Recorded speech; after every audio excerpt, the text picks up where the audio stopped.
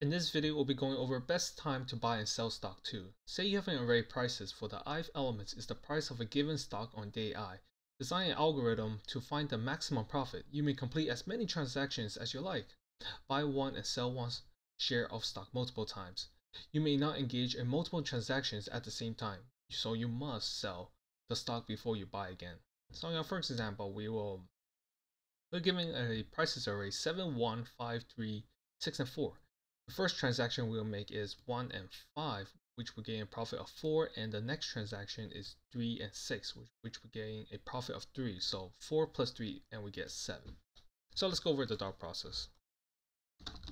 So we are allowed to perform as many transactions as possible, but we are only allowed to buy we are only allowed to sell the stock before we buy again. This means we should buy a stock in all of the valleys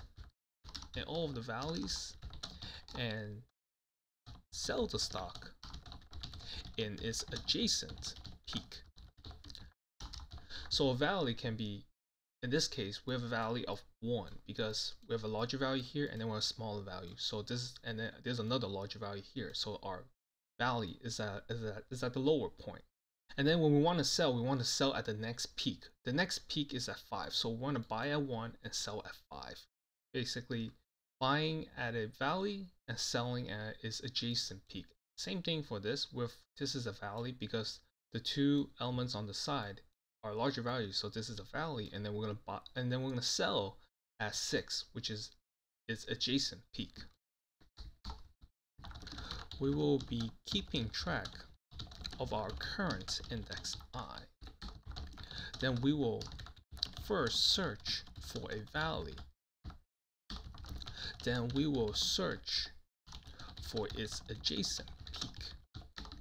Then the profits we can gain is peak minus valley. Let's go over a pseudocode. So create two variables.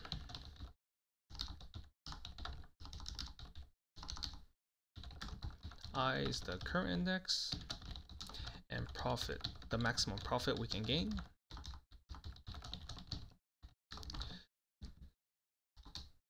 And then we're going to perform a loop. While I is not out of bound, that means we still have stocks to process. We're going to first find a valley. While I is not at the last index, and the prices at the next index is less than or equal to the current price. That means we have yet to find a valley, so we're going to increment I. After we find the valley, we're going to create a variable valley and set it to the current index. Now we're going to search for a peak while I is not at the last index, and prices and the next price is greater than or equal to the current index or the current price. That means we have yet to find the peak yet. Then we're going to increment I. After this loop completes, that means we have found the peak.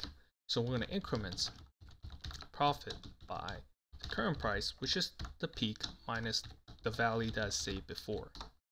And then we're going to increment I to move to the next position. And then we're going to return profit. Now let's go over the time and space complexity.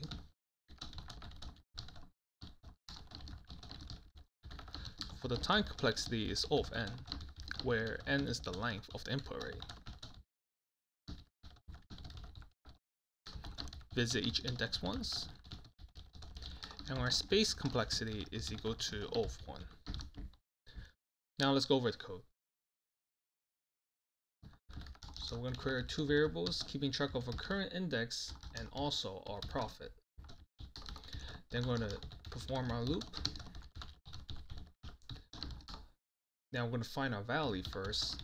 If I is not equal to prices.length minus 1. That means while I is not at the last index, and the next price is currently less than or equal to the current price, we will continue to search forward, and then we're gonna save our valley, which is our current price. Now I'm gonna find our peak.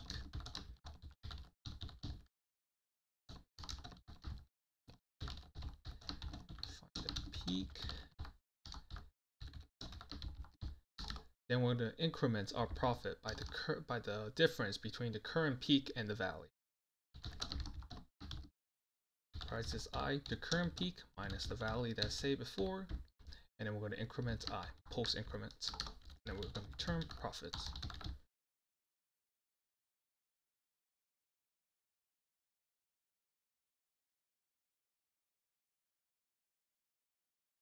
Let me know if you have any questions in the comment section below.